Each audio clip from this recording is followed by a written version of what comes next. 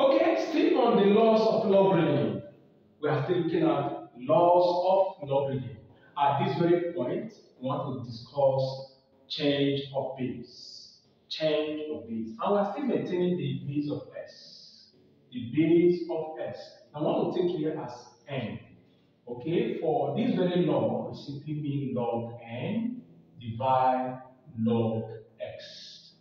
Change of base. Okay, this is how we deal with a case like this under change of base. Now, let me now take an example. Log 8 base 2. Remember, we are dealing with this very one under change of power. And we said log 8 base 2 is 3. Okay, for this one, I can still apply change of base, and I will have the same result. Become log 8 divide log 2. Log 2.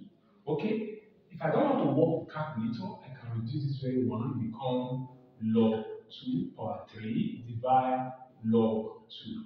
I will take the 3 back, become 3 log 2 divide log 2. Okay, log 2 cancel log 2, and I will have 3. Okay, if you want to try it with your calculator, you can just go straight to your calculator and press the log of 8 divide log 2. Therefore, you are going to have 3. Okay, let me still try another one. Remember, under change of power, I also try this. Log 8 is 4.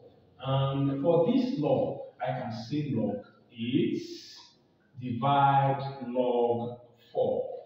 Okay? I can reduce 8 if I don't want to work with calculator. I will reduce 8 and also reduce 4. Okay, become log 2 power 3 divide log 2 power 2. I will take the 3 back, become 3 log 2 divide 2 log 2. I will now have to cancel that. I will have 3 over 2. And 3 over 2 is the same thing as 1 over 2 as a base number. But from the calculator, you can have it as 1.5. Okay, that is log 8 is 4. And from the calculator, you can say log 8 divided log 4, and you have 1.5. But if you don't want to work with the calculator, this will be your result. This is how to resolve a problem like this under change of base. Change of base. Okay? We still have other laws to look at. We want to look at another law, which is addition law.